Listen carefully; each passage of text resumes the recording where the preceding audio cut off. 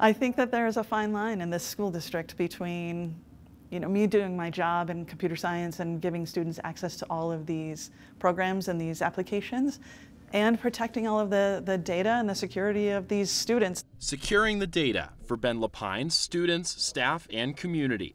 Computer science teacher Kathy Quick at Summit High School says the landscape of scam education is changing. It's really important for the students to understand what is happening with their data when they're working on any of these websites. It's data that's becoming increasingly valuable, putting districts on the defensive. In the outside world, you're reading about school districts who are being attacked for ransomware because our data is valuable. Our data is our students and our families. In successful attacks, student medical records, social security numbers, and other private information is stolen, then ransomed back to the districts for up to millions of dollars. It's IT Director Scott McDonald's job to ensure that kind of breach never happens. The days are gone where technology is just about the convenience of communication. Security implications that come with protecting data are immense.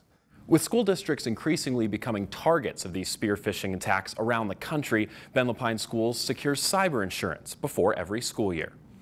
They've never read through a privacy policy from beginning to end, and they're blown away by it. So we have the discussion, like, what is being collected and is it worth it? Each year, Quick's lesson plans are incorporating more ways for students to learn the importance of protecting this data. Most of the students say, oh yeah, I'm still going to use it because it's worth the risk to me. For them, it's more about convenience than about safety or privacy. McDonald says teaching is part of the vital network, which keeps the district's security strong. Giving the power to our entire staff to know that this is something that's critical to our organization and that they are a part of the solution. Kind of keeping an eye on what the students are getting into. If they're just randomly creating accounts on sites that they don't know are secure, that's a problem too.